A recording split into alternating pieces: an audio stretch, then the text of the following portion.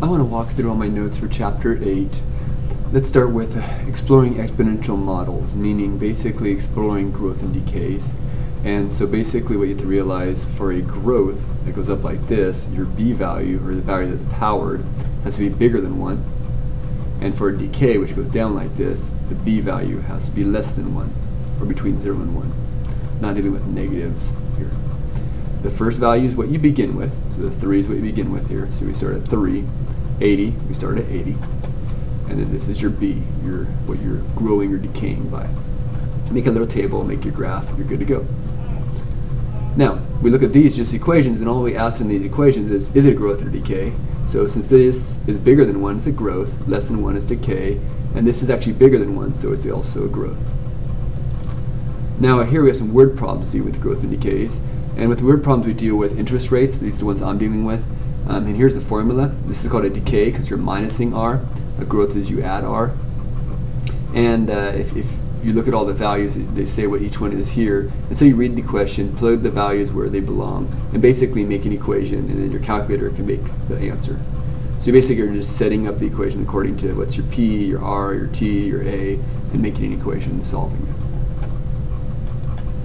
Then we get into logarithms. Logarithms are how we solve exponents. Anyways, what you do is you basically take this true statement, put a log in front, and switch the 81 and the 2. Just make sure you know the 81, this is log 81, and the base is 9. So the 9 is now the base, which is it's the base of the exponent here. So now it's the base of the log. Here, first I rewrote it, then I put the log on, switch the 2.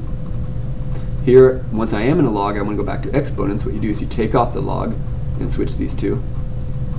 So when you switch these two, that becomes 4 to the third equals this. If there's no base, it's base 10. It says right here. And again, you switch these two, drop the log.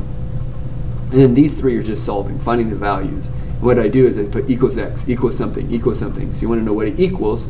So you say equals something, and then you drop the log and switch the 2, and you kind of look at this and think, what would that value have to be? So 4 to the what power is 16. 10 to the what power is 100, and so forth. Alright, and then you have some properties of logs. The properties where if you have two things multiplied inside of a log, you can make it a plus. If you have two things minus, you can make it a divide. And if you have a power, you could take it out front. And we do something called condensing. So we're going to take all these into one log like this. And what you do first is you take anything in front, make it powers. See right here, these two. And then a plus, like we said up here, is a multiply, a minus is a divide. So pluses are basically on top, minuses are on bottom. This one's a little bit more complicated because they distribute a 1/2 power, which is a square root. A little bit more complicated, but the same idea. Here, we're going to expand, so we're going to spread this out, so you can see the answer here. And basically, the 4 is the first piece. It's on top, so it's positive.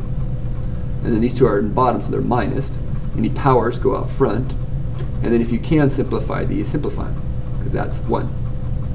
This one's a lot harder, so if you basically separate them, make this 1/2 power instead of a square root, 1/2 comes out front. It takes quite a bit more work, but they can get as ugly as this, but this is normally what most expandings look like.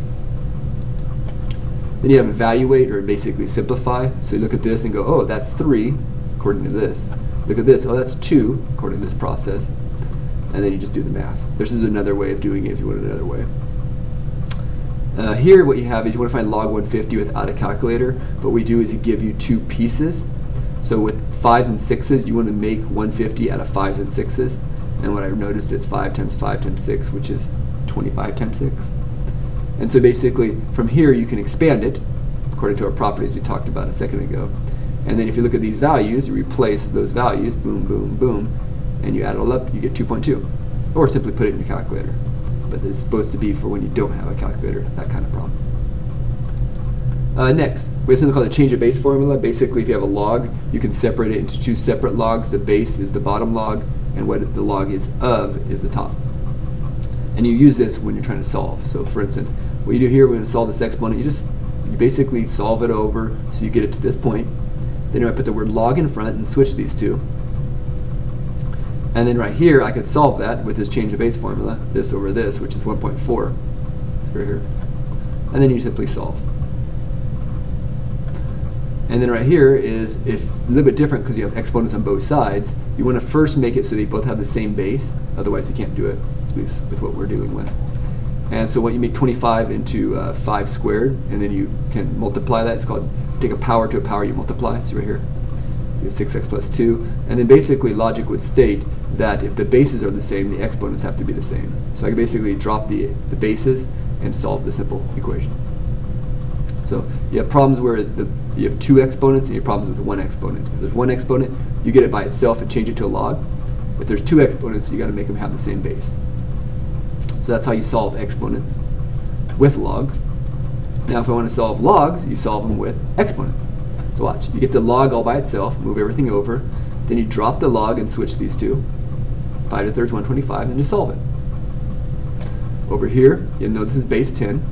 Minus means condense, so I can make that divide. And then I get 10 to the first. Again, we drop the log, 10 to the first equals this.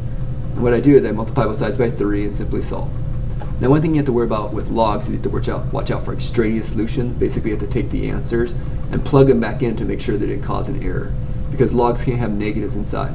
So if I take this value and plug it in here, I got to make sure it doesn't create a negative. If I take this and plug it inside, it doesn't create a negative. Neither of these do, but you have to start watching for that because there could be answers that you did everything right, but it still doesn't work. So watch out for extraneous. These aren't, but watch out. All right, natural logs is the next step. Is basically they put in one basic new thing. They put, instead of log base 10, they have now bought log base e. This is the value of e, 2.718, and you write it as ln. Log base e is ln. So when you see this, it's just log base e's. And so it's basic condensing like we did earlier. And we get it to this value, this log, ln, sorry.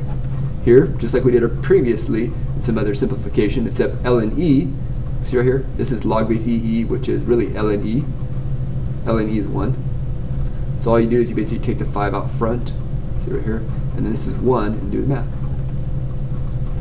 And then we have solving with ln's. So you basically solve with ln's, you get it down to ln blank, and then you make this log base e, drop the ln, switch the 2, and solve for n. For this one, you get the e by itself, put the word log in front, switch the 2. Log base e9 is ln, move everything over. Again, a calculator would help for these, but you could leave them like this on a test, depending on how the answer is written, or if you have a calculator. And on this one, what you do is you basically plus means multiply, you FOIL it all out, add the 25 over, and then you get 2 answers, plus or minus the square root of 26, which technically I don't have it written here, but the negative square root of 26 is extraneous, so technically the answer is just square root of 26.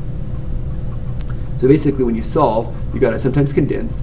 If it's a log, you want to change it to an exponent. If it's an exponent, right here, you want to change it to a log, and then you just deal with ln's or base e's with this section. And the last piece is this PERT formula. It's continuously compounding. What we do is you read the question, plug in all the data. When you plug it all in, you get e to some power. If you get all this, you basically solve. And then when I solve, I use logs to finish solving it. So you have to log both sides and go from there to solve it, which is 10%. Again, this is kind of a good application of how logs are necessary and help a real life situation. Hopefully this helps.